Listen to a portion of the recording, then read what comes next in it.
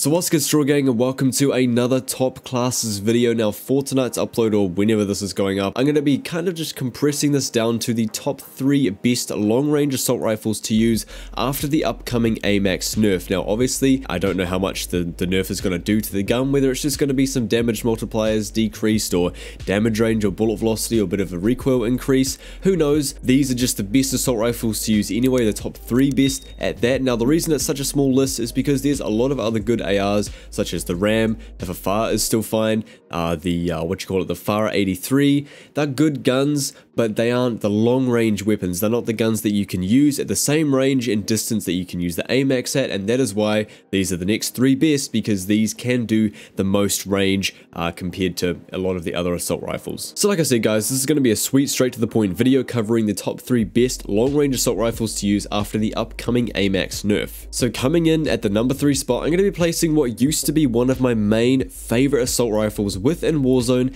and that is going to be the Kilo. Simply, this gun just doesn't hit the same way it used to. In my top SMGs video, I mentioned the MAC 10 doesn't hit the way it used to, and that kind of is the same situation with the Kilo for me personally. I have used it, you know, within the last, like, I don't know, week or two. I've just tried it here and there in games, and it just kind of feels a little bit weak-ish. It doesn't feel like the way it used to. It doesn't hit the way it used to for me personally, but nonetheless, it is still a reliable assault rifle to use. You're still going to get low recoil. It's still an accurate, easy weapon to use, hence why it was a meta weapon. I didn't, pay too much attention on what actually happened to this gun when it got nerfed, but all I know is that it got nerfed. It got hit in some type of way that just made it not feel the same, and that is most definitely the case with the Kilo now. Whether you're a casual player, above average, whatever, like the Kilo is going to fit you because it's accurate, low recoil. It's just an all-around, it's a reliable assault rifle. Hopping into the class setup for this Kilo, we're going to be rocking a pretty standard class setup that a lot of you guys will be familiar with if you've played Warzone for quite a while now. It's going to be mono suppressor,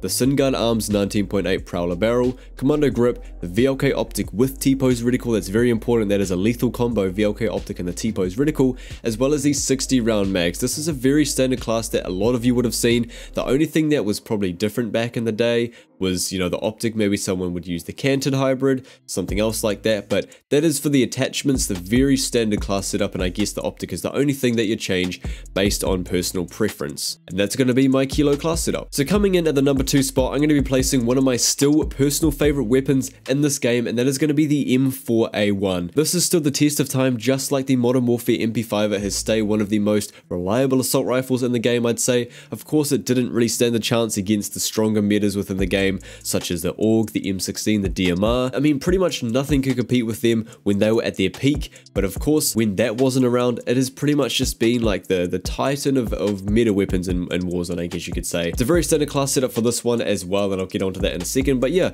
it's a very easy assault rifle to use, just like the Kilo, and that's pretty much what a meta weapon is. It's something that any player, no matter what skill level, can use and do well with. So the class setup's going to be mono suppressor, the M16 Grenadier barrel, as well as commando grip, 60 round mags, and your optic of choice.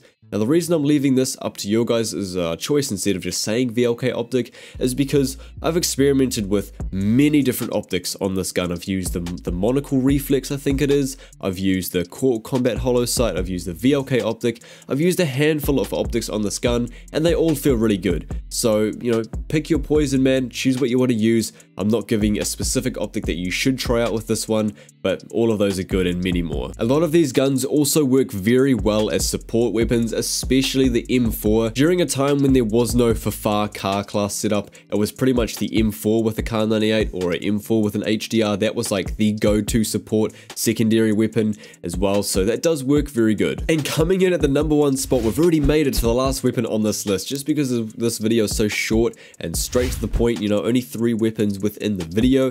This is going to be the assault rifle that I feel like ticks every box for a long-range weapon that you would use at the same range as the AMAX, and it just exceeds those expectations for a long-range assault rifle, and that is going to be the KRIG 6. This is a gun that I have grown to like over the last week or so. I feel like as a main assault rifle, this thing absolutely dominates, especially with the right setup, which I'm going to talk about in just a minute, as well as it does good as a close-range weapon as well. If you have the right class setup and everything like that, it can do well as a support weapon, and that's pretty much with all of these assault rifles as well. That's what is the best thing about them, hence why I'm putting them on this list, is they all work good for close, medium, as well as long range, of course, given the right setups for, you know, the different playstyles that you have. But with the KRIG 6, my class setup is going to be agency suppressor, the Ranger barrel, field agent grip, the 60-round mag or the 60-round fast mag, whichever one you prefer, as well as the axial arms 3x optic.